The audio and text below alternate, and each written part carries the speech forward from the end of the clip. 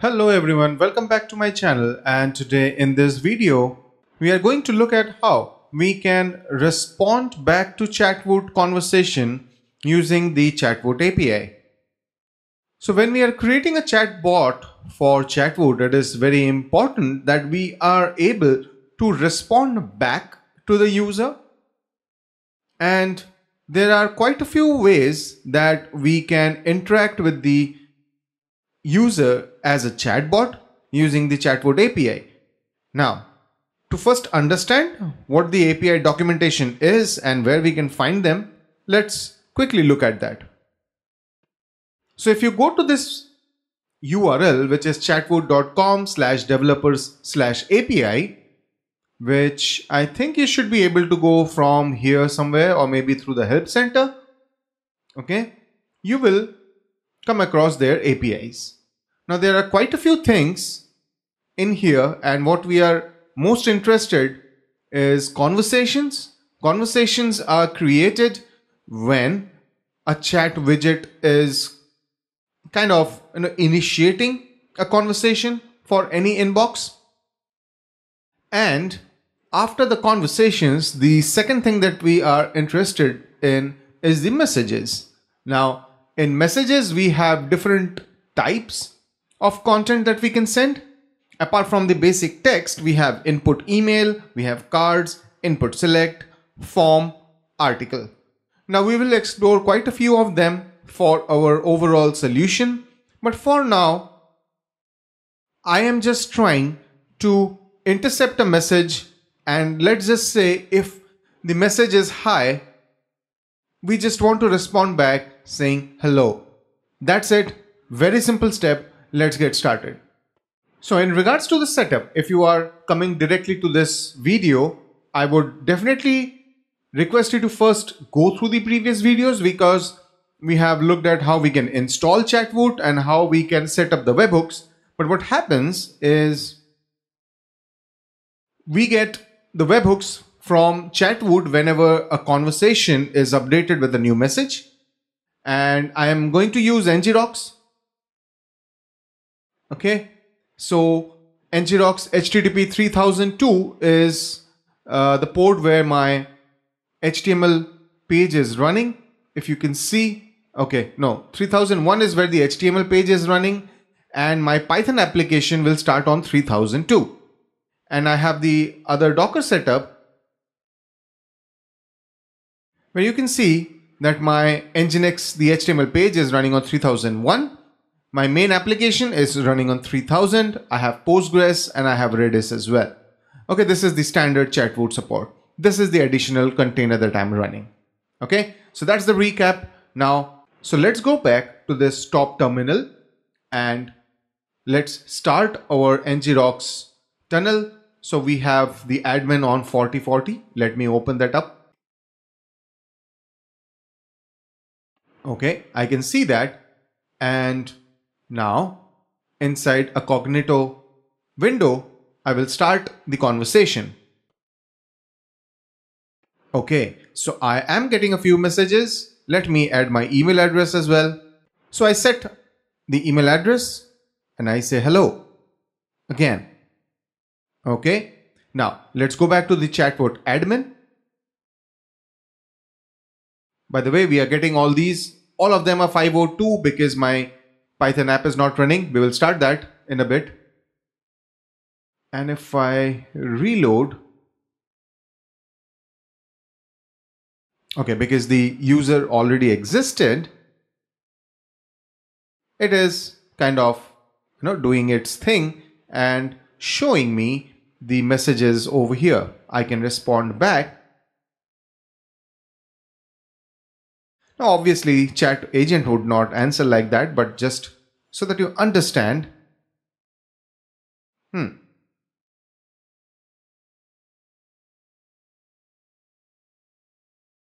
conversation is, oh, this is the one. The mine was different, so it was not assigned to me. I'm sorry about that. So it says assigned to me. Yes, do that. And now if I send, ideally, I can see a reply, which is fine. So now let us try to understand how the webhook can be processed here. I'll clear this out. Come over here. I am on which terminal? Over here. So what I would do is source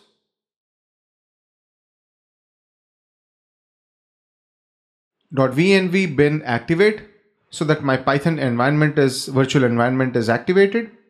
Yes, it is.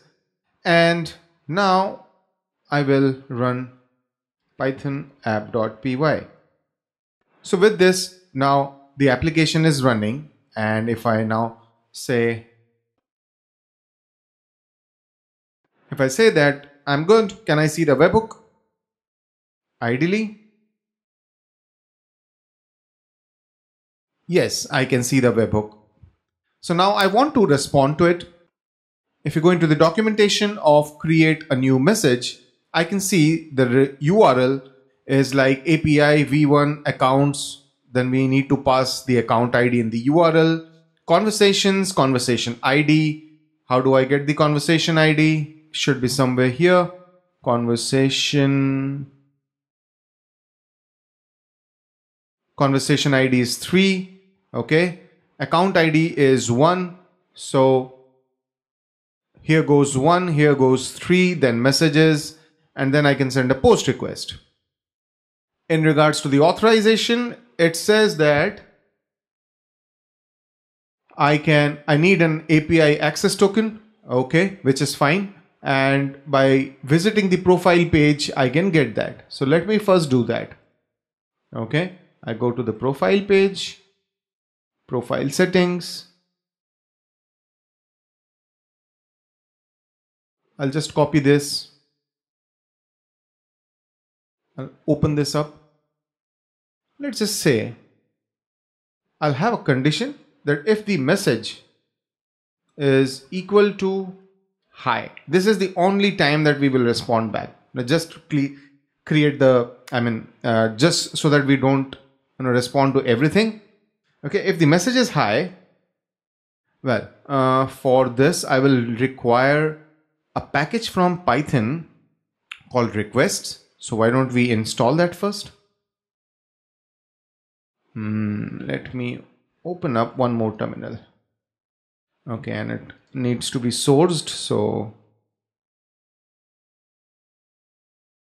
okay, pip install requests.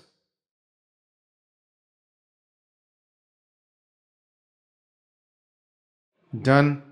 Pip freeze. Should have the thing pip freeze requirements.txt. Okay. If I go to my txt file, can you see requests is added? So the rest one may be a dependency of the requests. I haven't installed them manually, but now I can import the requests. Fair enough. My URL will be something like 127.0.0.1, and then because it is running on port 3000, right? And the rest I will copy from here.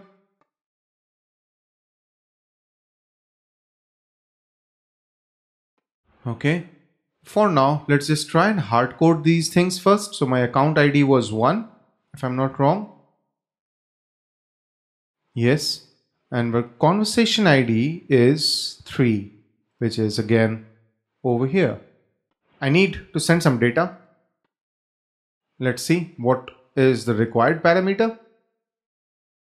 It says content is the only required parameter. So why don't we do that? We'll just reply with this. Now our message is ready. We also need the headers.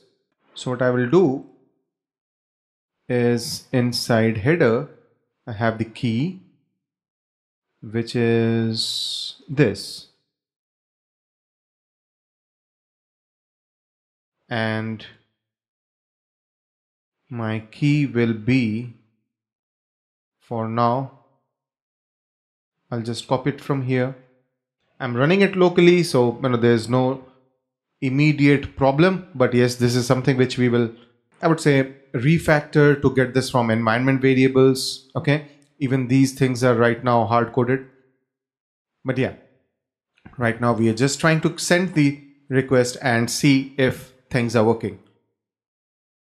So I have response equals requests dot post. Inside the post, what I need to do is, first I need to send the URL, then I need to send the JSON data, then I also need to send the headers. And now if everything is right, then we should ideally see a response to hi. Let's see. Time to test.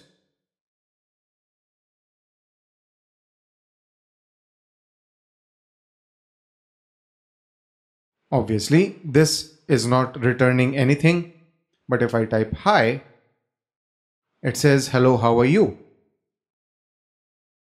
So you can see what we have been able to do is get a message, and from that message, we are checking if we want to do something with it.